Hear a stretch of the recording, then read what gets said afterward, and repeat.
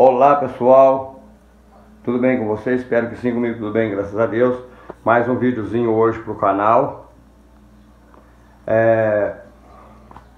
Começando aqui minha reforma, né? Vou mostrar pra vocês como vai ser. Pessoal, eu deixei um suspense aí brincando com vocês, né? Eu espero que vocês não levem em consideração as brincadeiras, porque é o seguinte, eu pintei aquela parede ali, o fundo azul, certo? Inclusive, olha lá pra vocês verem, ainda nem não acabou de secar, olha. Mas vai secar, né? As outras paredes, gente, vão ser brancas, viu? Aí eu vou estar mostrando pra vocês todo o processo aí que eu vou estar fazendo. Certinho? Eu tô tremendo demais hoje, que isso?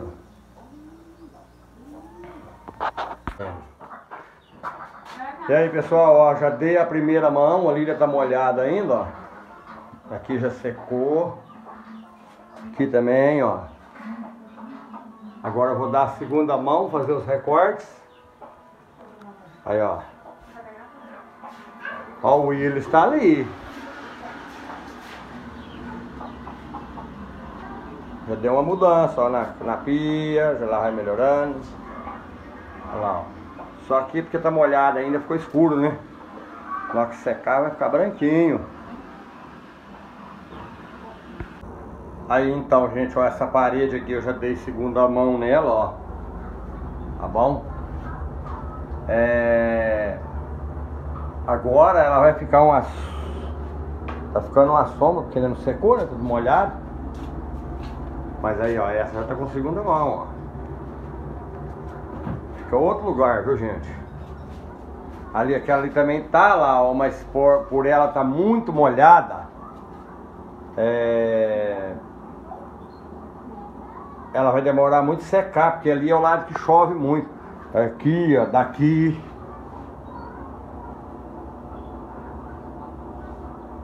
Aí a parede da pia não vai clarear mais não, é. A da pia lá eu já dei só uma mão, viu, gente? Pessoal, uma coisa que acontece muito, e eu tô vendo aí muito comentário no canal. Sabe por que essas paredes ficam sujas bastante? Porque elas mofam, porque ela é muito fina, né? E por ela ser muito fina, nesse tempo de chuva, ela dá muita umidade. Ninguém consegue tirar o mofo. Isso aí é uma coisa que, não sei se na parede de vocês aí, de alguém de vocês, já teve algum mofo pra vocês verem. O problema é que pinta ele volta, sabia? O tal do mofo é desse jeito, você pinta ele, esse ano tá beleza, quando for o ano que vem, tá tudo mofado outra vez. Mas é da vida, né? O ano que vem nós pinta ela de novo. Pessoal, estou aqui mostrando a obra finalizada. A minha pintura finalizou, viu, gente? Essa parede aqui ainda tá molhada, porque eu tive que dar outra mão de tinta nela hoje.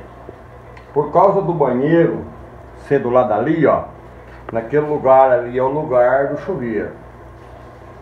Então tá molhando demais a parede e tá demorando a secar. E tá dando mancha. O que acontece? Eu vou mudar meu banheiro, o banheiro não, vou mudar o chuveiro. E eu mudando o chuveiro, ela vai secar. Eu quero pintar, futuramente eu vou pintar meu banheiro de tinta a óleo. Creio com cinza bem clarinho, todas as paredes dele, para ficar mais fácil a manutenção, né? E eu fiz um box de cortina nele. E quando eu estiver mexendo nele, eu vou gravar e mostrar para vocês, viu? Aí, ó. Agora tá dando pra mostrar finalizado, ó, o telhado, essa cor que eu não sei que cor que é, deu quase que um flamingo, né? Porque a tinta branca, eu comprei uma lata, gente, de tinta branca. E tô fazendo as cores, essa cor do telhado, eu misturei a ocre com vermelho. E eu tinha que ter misturado marrom, mas eu nunca tinha feito, a gente não sabia, né? Tinha que ter misturado marrom, que ficava mais do jeito que eu queria, uma tinta mais escura, tá? Mas ficou bom, ó, pra vocês verem. Ainda tá bagunçado, porque hoje não teve nem jeito das Dona Maria lavar as louças, ó, porque eu tava estrovando. Aí eu não organizei nada. Não deu tempo, gente, de eu limpar tudo hoje. Eu ia lavar o chão, vou ter que deixar para amanhã cedo. porque eu pintei embaixo, o pé da parede, e se eu lavar agora, eu vou desmanchar ela. Então amanhã eu tenho uma esponjinha ali, que é própria para isso, para tirar a tinta. Aí amanhã eu lavo e tiro a tinta. Só que, olha para vocês verem, ela agora está finalizada, viu? Ainda não acabou de secar direito ainda, dando algumas manchinhas, né? Aqui, gente, como eu falei para vocês, ó, eu não fiz uma pintura muito bem feita beirando o portal, porque quando eu, olha lá, ó, nem terminei ele direito, porque eu vou arrancar esse portal, né? Quando eu vou fazer uma porta para ali, ó, para a área, e assim que eu mexer na área, rebocar as paredes da área, eu vou sentar uma porta lá, e assim que eu passar para a área, para trabalhar na área, eu vou estar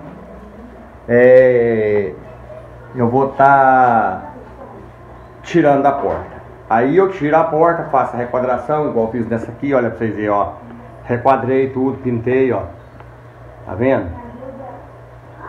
Ali, ó, deu a sombra, que ainda também não secou, a massa tava molhada, né? Ainda não secou não, deu uma sombrinha ali, tá vendo? Mas ela vai sumir. Aí, gente, igual eu brinquei com vocês, eu fiz essa parede, né, essa parede azul, porque eu gosto de uma parede de outra cor, para não ficar muito assim, uma cor muito forte, só uma cor, né? Para não ficar cansativo. Ali era onde era o fogão, ó. A sombra da geladeira tá tampando, até a lâmpada, gente, olha pra vocês verem, ó.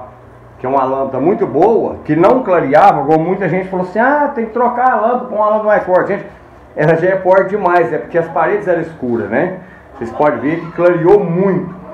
Aqui dentro ficou muito claro. Ficou muito bom. Outra coisa, gente, eu não vou gravar mais a cozinha, viu? Agora eu só vou gravar ela mais uma vez, depois que todos os móveis estiver cada um no seu lugar, os armários, tudo. Então eu não sei o dia, o dia que eu acabar é que eu vou fazer isso, certo? Mostrando a pintura, aí o resto depois eu mostro, certo? Na hora que os móveis estiver tudo no lugar, aquele vitrôzinho ali pintado, aí eu vou mostrar pra vocês, tá bom? E dessa vez agora eu já vou tirar a máquina para fora, ela não vai ficar aqui na cozinha. Vou fazer um encanamento, vou passar ela para a área, né? Porque ela não vai me estrovar ao trabalhar depois. Outra coisa também que eu quero falar, gente, comentar com vocês, o seguinte, a respeito dessa fazenda. Eu acho que eu nunca falei, e agora eu vou falar, vocês aguardem aí um momentinho que eu vou explicar tá explicando para vocês aí a respeito de eu morar nesse lugar. Pessoal, é o seguinte, agora em janeiro, não sei bem a data, mas está fazendo 3 anos que eu vim pra cá, viu? E essa fazenda, gente, em outubro, vai fazer 4 anos que ela está alugada pelo mesmo valor, tá? Então nós pagamos um valor X do aluguel dela, né? Na verdade é o seguinte, é o aluguel dos pastos. Porque essa fazenda, quando eu vim pra cá, os pastos estavam alugados com um amigo meu, e esse amigo meu me cedeu esse aluguel, e o dono daqui chama Leoper, é um grande amigo da gente, tá bom? E até hoje eu não subi o aluguel dessa fazenda, porque eu ajudo muito ele reconhece muito isso, é uma pessoa que reconhece o que a gente faz pra ele, né? Inclusive muita gente aí no canal falou que eu não podia empregar material aqui, gente, como se diz, nós é uma parceria, assim, nós estamos de mão dada. Eu arrumo para ele e com isso o aluguel tá barato, assim, tá, né, razoável. E ele não subiu ainda o aluguel até hoje, mas também o que eu posso fazer eu faço. Igual aqui, esse material é por minha conta, não cobrei nada dele. Então é o seguinte, o que eu vou dando conta de arrumar aqui, eu vou arrumando. E assim,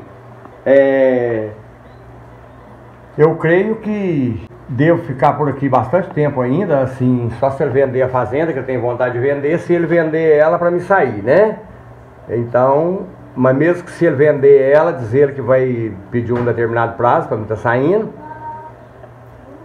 Então, como se diz, é um grande amigo da gente, é um grande parceiro que a gente conhece há muitos anos, conhece desde as tradições das famílias dele, né? É uma pessoa que a gente pode confiar. Eu arrumo aqui porque eu confio, tenho certeza que amanhã não chega aqui, ó, eu vou te pedir a fazenda para alugá-la para outro, né? É uma pessoa que a gente tem essa confiança com ele, sabe? Uma pessoa muito direito, né? Então, é isso aí. Eu vou empregando o material que eu puder aqui, meu serviço, mão de obra, eu não cobro, porque além de eu faço, melhora o meu, assim, como é que eu explico para vocês? Melhora o meu conforto, né? Lógico, e também está melhorando e valorizando a fazenda dele, né? Mas é isso aí então, viu, gente? Eu vou mostrar, igual eu mostrei para vocês a cozinha hoje, não, igual eu falei, não vou mostrar mais. Eu espero que vocês tenham gostado de ver. Tá bagunçado, igual eu falei pra vocês, que o chão ainda tá sujo, ó. Tem muita coisa pra me limpar, ó, lixo, tudo enquanto lá, porque faz uma sujeira medonha. Mas ainda tem essas partes elétricas pra me arrumar agora. Mas aí, igual eu falei, enquanto eu não finalizar ela, para a minha cozinha tá pronta, eu não vou voltar a gravar ela, ok?